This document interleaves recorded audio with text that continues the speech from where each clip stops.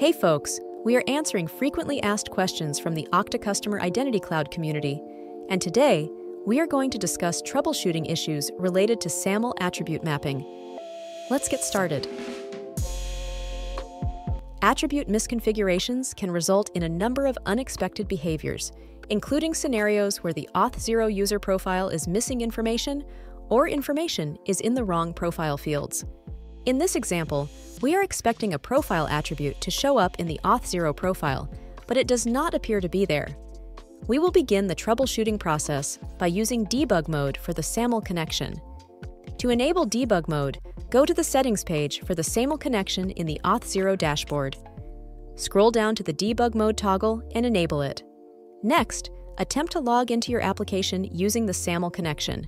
Note that a useful log entry may be produced even if the application rejects the login attempt. Then, on the Auth0 dashboard, go to Monitoring, Logs, and enter type W into the log search.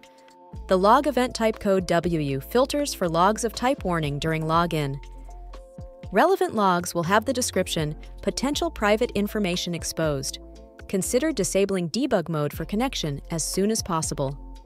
If there is no type W log, then Auth0 is not receiving the SAML response from the identity provider, or IDP. Open a log entry with the appropriate timestamp from your login attempt and look for the details.original profile property. It will be a JSON object with some escaped characters.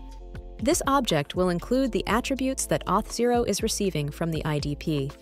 In this object, if we do not see an expected attribute, we know that the identity provider is not sending it for this user, which may be due to a misconfiguration on the IDP side. If we see the attribute here, but not on the user profile, we know there is an issue with mapping the attribute. To access the mapping settings, go to the SAML connection in the dashboard and then to the Mappings tab. In this example, we are trying to get the user city to appear in their Auth0 profile.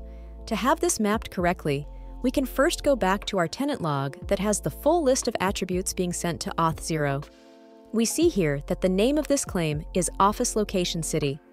If we go back to the Mappings tab, we can use this box to add this attribute. On the left side, we will put the attribute name we want to appear on the Auth0 profile. On the right side, we will put the name of the incoming SAML attribute from the IDP, which in this case is Office Location City.